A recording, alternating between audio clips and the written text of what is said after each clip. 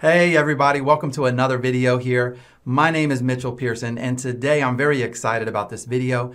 If you like this video and you like what you see, make sure that you hit that like and subscribe button down at the bottom and tell your family and friends. Why not? I have a family and friends plan. They can subscribe for free as well.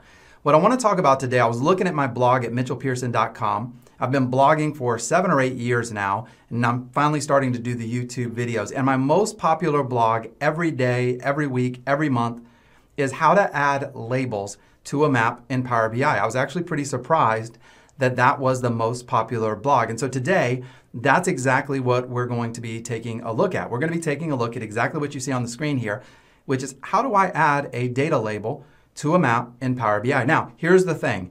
I don't do this every day. So if you're looking at this video and you're like, Mitchell, this is old news, there's another way to do this. Let me know in the comments below. If there's a custom visual that already does this, I don't know about that custom visual. So let everybody know in the comments below. I'll do a video on that.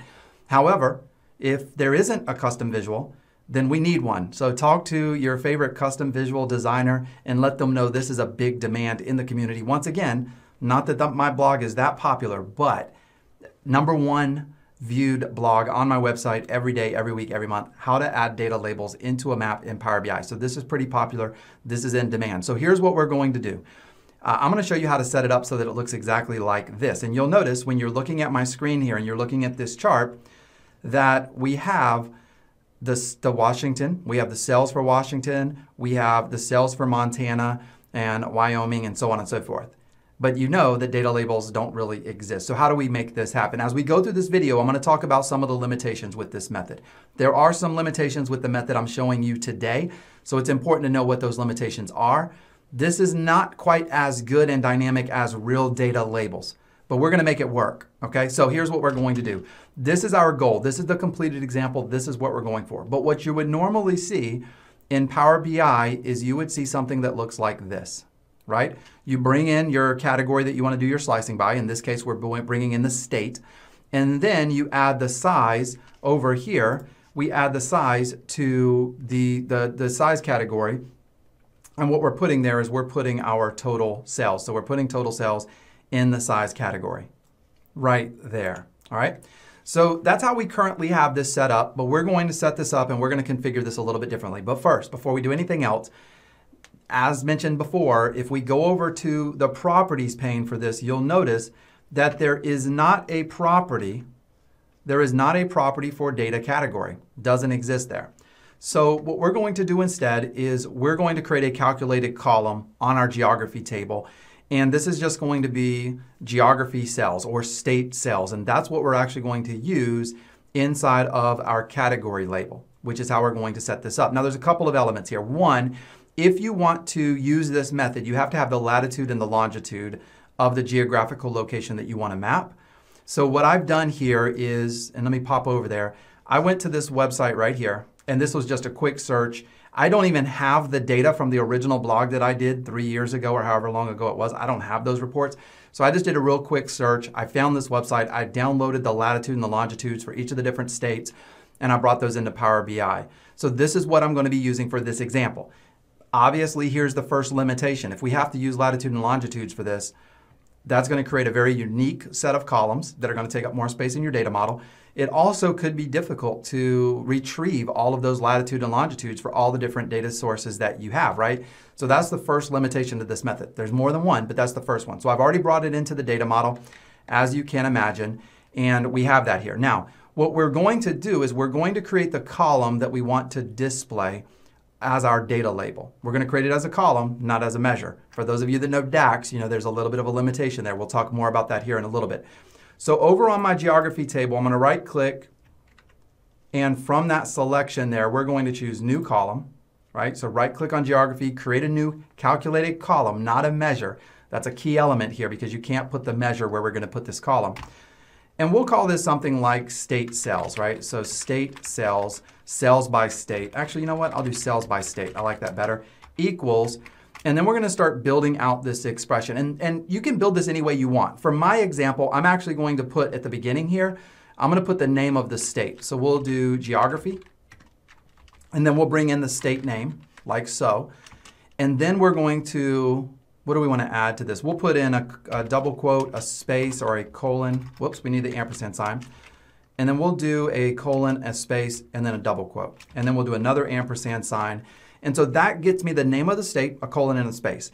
Now I want to add my metric on the end. And so the metric that we're going to be using in this example is our sales. So I'm going to tell it that I want to calculate.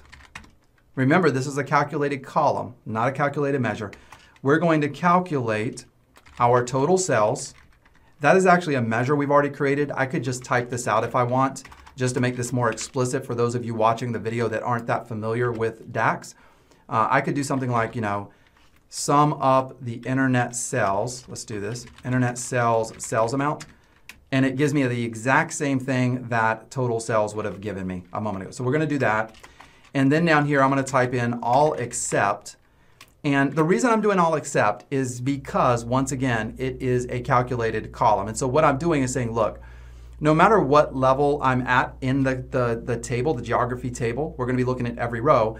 When you're looking at the first row in that table, if the state is Florida, I might have Florida and then I have Jacksonville, Florida. Then you have another row for Florida and that is Gainesville, Florida. Then you have another row and it's Fort Myers, and you have another row and it's out. So I'm saying ignore the filter that's coming from the city. Ignore the filter that's coming from the zip code. Always return the total sales at the state level.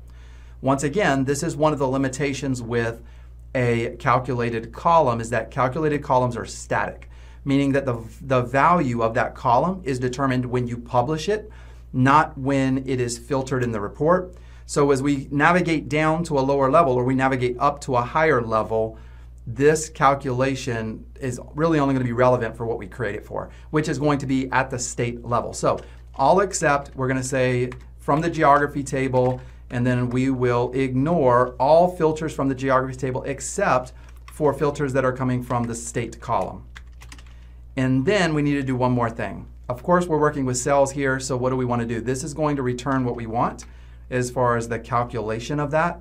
And then we want to take that result, that sales amount that gets returned for each state, and we want to format that in some way. So we're going to use our handy dandy format function here, which is really, really helpful. And we are going to simply format this with a currency. And I think it's going to look something like that. And so we're formatting it. So this gives us the state name and it gives us the formatting. So how does this work? Because remember, it's a calculated column that has the state in it, so we can't really format it with currency. So that's why we're doing it like this. So we've created cells by state. Here's what we're going to do. In our map, we're going to come over here and we are going to, in the field section, we're going to get rid of state. So as we see, it's no longer being mapped. And instead of mapping our locations with the state, we're going to actually map them with the latitude and the longitude. So I'll come over to my geography table. I will grab the latitude right here. I'll go over and grab the longitude right here, and we'll drop it right there. And so now everything is being mapped exactly as it was before. Now, I'm fine with this being the way that it is right here. This is perfect, latitude and longitude. Now, the other thing that we want is the location. Now, here's the thing about the location. Why do we need a location if we're using latitude, longitude? Normally, you wouldn't. Normally, if you're using the latitude, longitude, you don't use the location, the state or the country, because you're using the latitude, longitude. The reason we're going to use the location is because one of the properties within the formatting and what makes this whole trick work, this is a cool trick, but what makes this work is in the properties pane, there is an option to turn on category labels. Or in other words, over here, we're going to turn on this category label right here. And when we turn it on, it's going to display the category label, which is latitude, longitude. But that's not what we want to display. What we want to display is the state name and the sales amount. So we'll come back over to our field section here. And we are going to go into this table. We're going to grab our sales by state, drop it right here on location. And that gives us a temporary error message here, but what we're going to do is just take our latitude and our longitude and we're going to do an average, because for each state we have multiple latitude and longitude, so we're going to get the average of each state, and we will do the same thing for the longitude here. Let's go ahead and grab the average. That solves that problem, and here we go. Now we have our data labels, and this right here is really, really cool. Now, once again, there are some limitations with this. One, it's a calculated column. It's not a measure. So if I were to add the city in here, and you drill down, all you're going to see is you kind of see the same results, right? It's the data label, it is what it is. So there are some limitations with this method because it's calculated columns, it's not a measure. Ideally, we'd have data labels and the value would change as you navigate up and down your hierarchy. The other limitation is the fact that we need to bring in the latitude and the longitude. The fact that we have to bring those in can make it more difficult or make this a non-starter. So once again, if you know of a better way to do this, you know of a custom visual that solves this problem, let me know, let the world know, put it in the comments below. We would love to see that. I hope you enjoyed this quick tip for Power BI. If you did, once again, like and subscribe. And if you enjoyed, thank you. Have a good day. We'll see you next time.